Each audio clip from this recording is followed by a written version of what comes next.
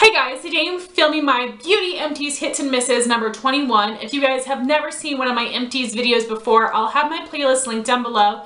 And I like to film my Empties every 3 months to make sure I have a decent amount of products to share with you, especially so I have makeup to share with you because I believe that's the most exciting part of an Empties. Another thing I love doing in my Empties is separating all of my products into categories that will be listed down below with the times that they start.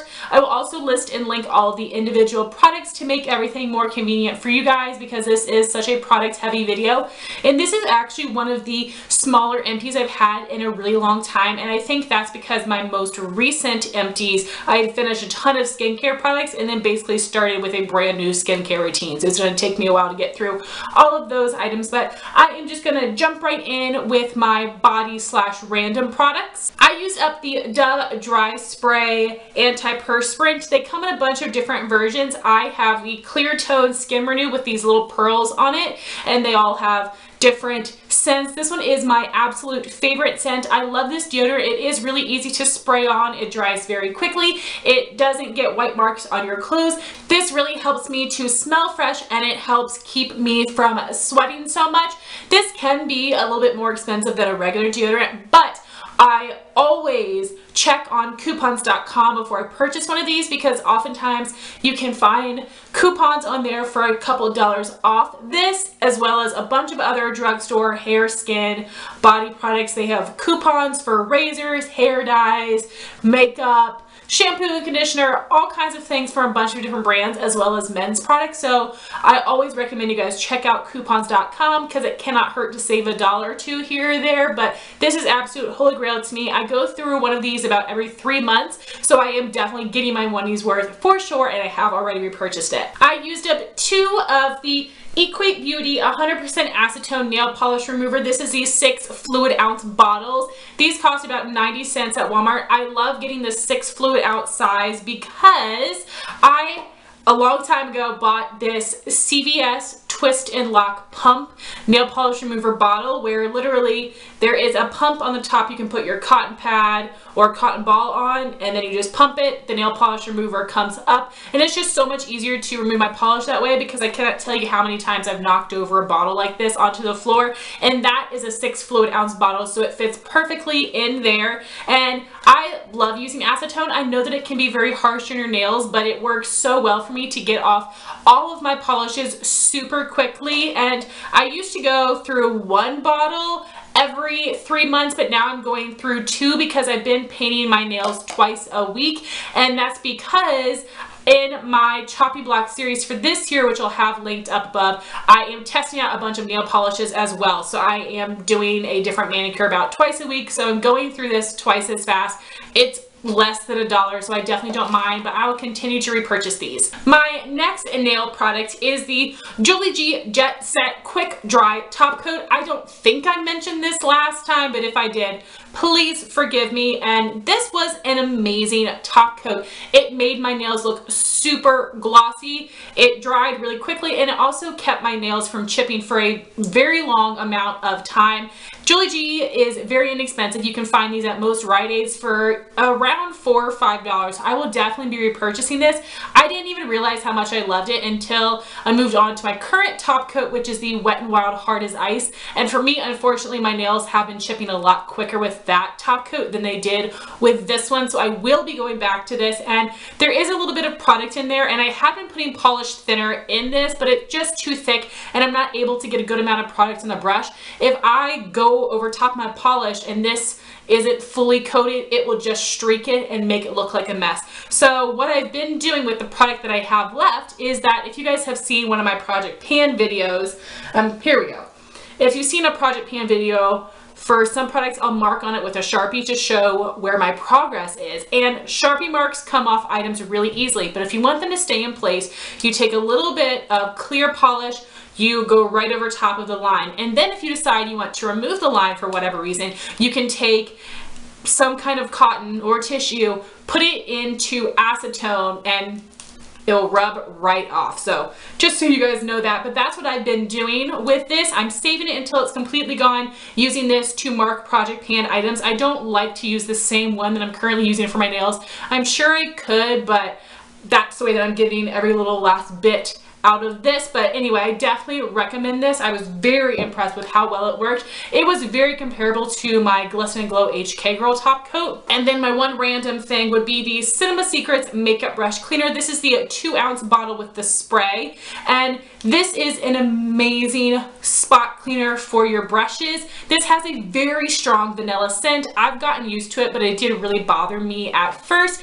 Now, this gets all of the product out of your brushes, especially if you have a bunch of powder in your brushes, and it dries super duper quickly. So I can see this being a go-to product for makeup artists. This is something I usually just use with my eye brushes. I could use it with face brushes as well, but I just love it for eyes, especially if I'm using a brush with a brow pomade or a cream shadow and I don't want it to dry and gunk up my bristles. This is amazing, and I have been savoring the last little bit, but I will be purchasing this during the VIB sale, and I'm gonna get the 8-ounce bottle that comes with a little cleansing tin because I think that can be a really useful product as well. But it's only $8 in this small size, and it lasts me a really long time. They have a bunch of different sizes. You can get it from Sephora. Highly recommend it. Next, I only have 2 hair care products.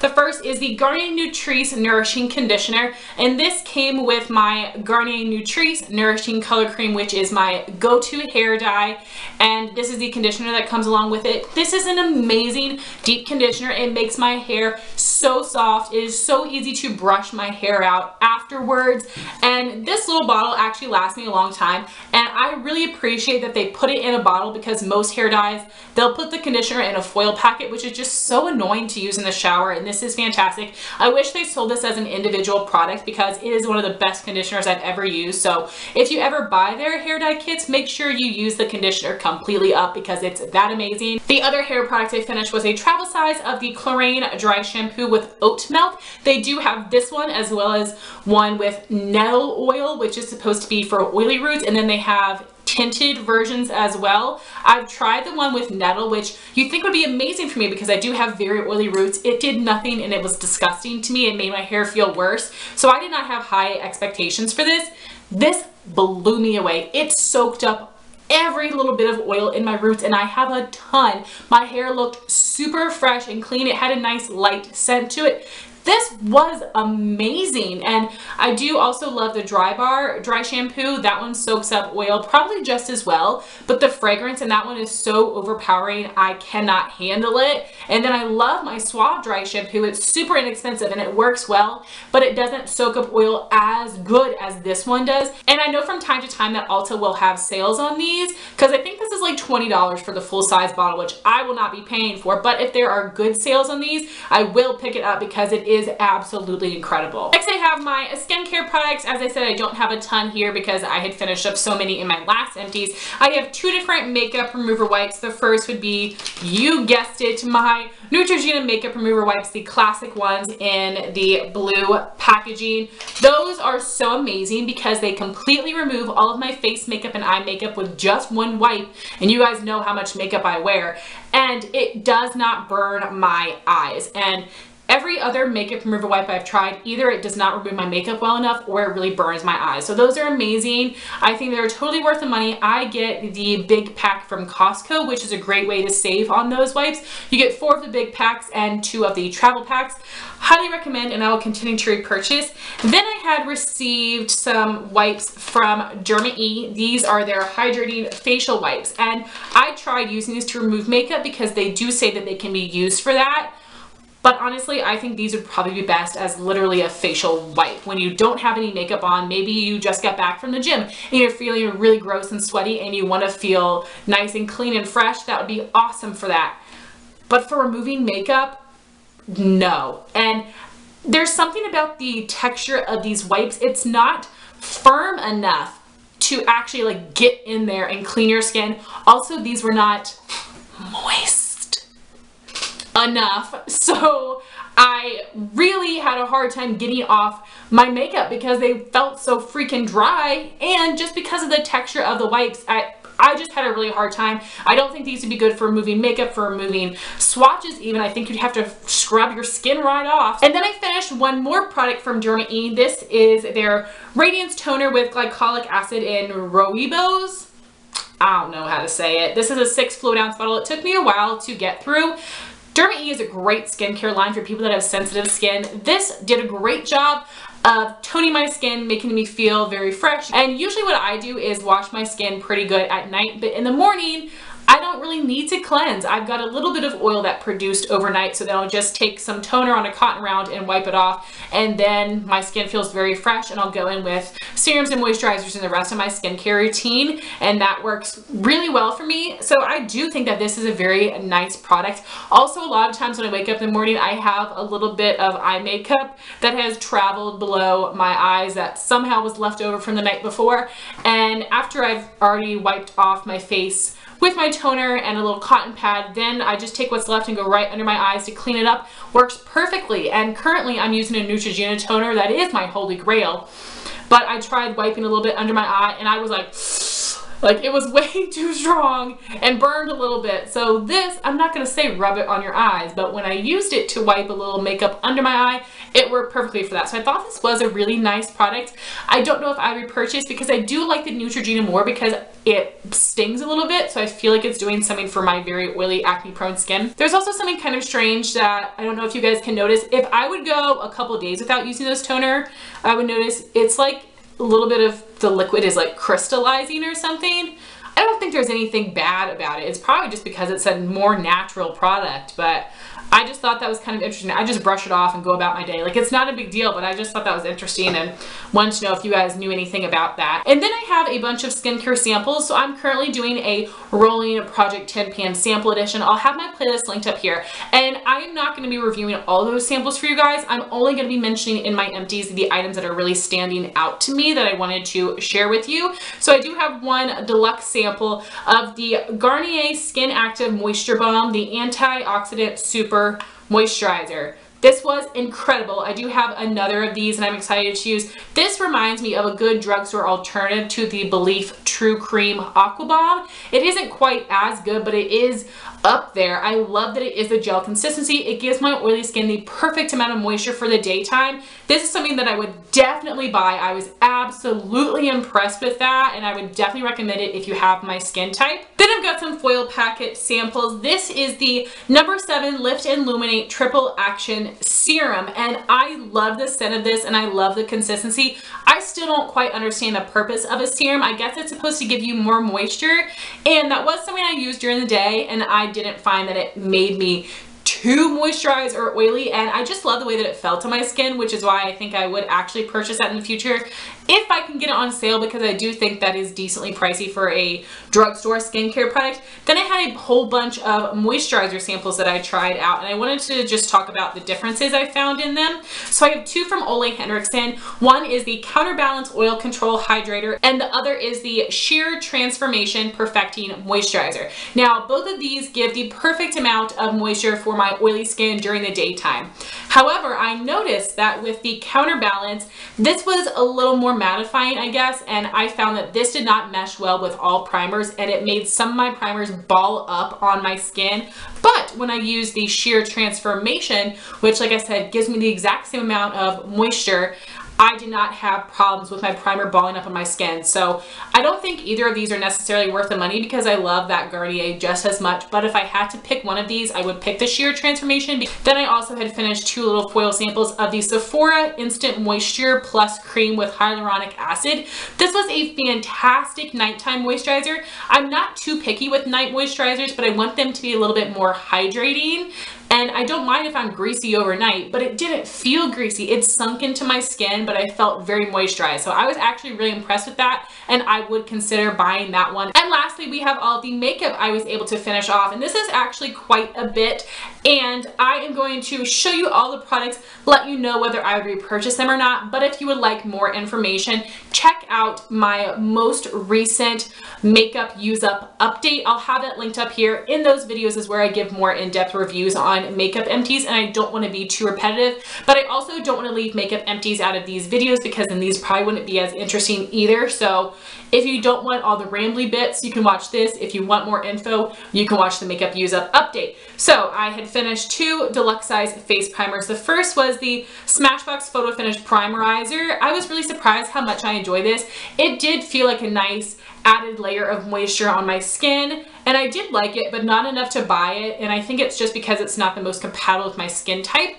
Then I had the MAC Prep and Prime Natural Radiance Primer in Radiant Yellow. Supposed to have a yellow tint, but when you start blending it on your skin, it's clear. And this was a moisturizing primer, but it didn't moisturize as well as the Smashbox. So if I had to choose one of these, I would pick the Smashbox, but I wouldn't buy either of them. Then I had finished the Maybelline Dream Cushion Foundation in 110 Porcelain. I really liked this. It did give a decent amount of coverage for being a cushion foundation. I liked the finish. Wasn't the most long lasting on my oily skin. But the real negative here is that this is very expensive. You only get half a fluid ounce, and I used this up entirely in a month. I'm not paying freaking $15 to use a foundation in a month. I loved the formula, actually. Amazing for the winter, but I wouldn't purchase it because of that reason. Then I finished two concealers, the NYX HD concealer in the shade number 1 Porcelain. This oxidizes on me and I don't have a good shade, so I would not repurchase it. Then I finished the Maybelline Fit Me concealer in 15 Fair. Now they have an even lighter shade, which is great. This does not give enough coverage for me and it's a little too dewy, so I would not repurchase that. Then I finished a whole mess of powders. I had a little deluxe sample size of the Mercier Translucent Loose Setting Powder. This is one of the best powders I've ever tried for setting my under eyes. Even though it is pricey, I would repurchase this. Finished the DermaE Translucent Loose Setting Powder. This did a fine job, but for me, loose powders for all over the face are so standard and basic. I wouldn't want to actually invest in one from a high-end brand. Mercier for your under eyes is different, but it was good, but I just can't justify it for the price. And then I finished the Rimmel Stay Matte Pressed Powder in Transparent, my holy grail touch-up powder. Absolutely incredible, and I did already repurchase this. I also do use that to set my face sometimes, just in my extra oily areas, but I love it best as a touch-up powder. I also finished the Maybelline Fit Me Loose Powder in the shade number 5 Fair. Holy grail to me. It sets my face so well, gives a good amount of coverage. It's a perfect color for me, and it does help keep me matte. I am so obsessed with that. Then I had finished two eyebrow pencils I was using in combination, the NYX Microbrow in the shade Taupe and the Benefit Goof Proof in the shade number 2. I love the NYX for underlining my brows, lining the top, filling in the tail, drawing on the front, and then I'll use the Goof Proof to fill in the center. And using these two together, they both lasted me months and months and months, which is incredible. The Benefit is absolutely worth the money considering how long it takes me to use it up, and this is like an angled brow pencil, which works well for me because I have fuller brows. And I did repurchase both of these already. And I would continue to buy Taupe in this, but I think I would choose to buy shade number 1 in the Benefit. But both of these are holy grail to me. Definitely will repurchase. I was able to finish up 3 eyeshadows. The first is from the Anastasia Tamana palette. This is the shade Fresh. It was a light peachy pink tone matte cream color. I just used this to set my eye primer. I really enjoyed that, but it's not something I would love enough to repurchase. If I need a single form of a matte cream shadow, I'll get Wet n Wild Brulee, but I was happy to have that used up. I also finished up 2 ColourPop Super Shock shadows. I finished them in a project pan. I have the shade Lala, which is an ultra metallic finish. It is a beautiful rose gold, and I also finished the shade Weenie, which is a pearlized finish. This was also rose gold. You definitely don't need them both, but there are differences. Weenie is more on the rosy side, while Lala is more on the gold side. Both of these are also similar to a Maze, which I used up at the very end of last year. I definitely don't need all 3. I just need to figure out which of the 3 I want to repurchase, but I have a lot of other rose gold shadows in my collection, so I don't need to buy them yet, but these are absolutely amazing. My last 3 items are lip products. The first is the Jack Black The Stick Natural Lip Balm. This didn't hydrate my lips enough. It's a little bit too thick and it is pretty pricey, so I prefer the EOS over this one and I won't repurchase it.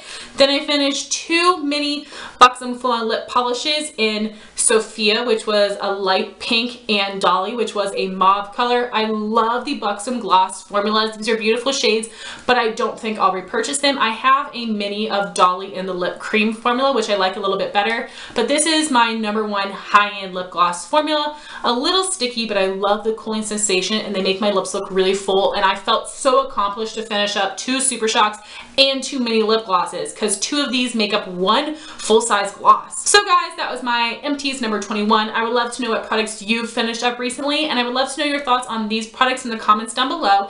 Thank you so much for watching this video. Please like, comment, and subscribe, and I'll talk to you soon. Bye guys.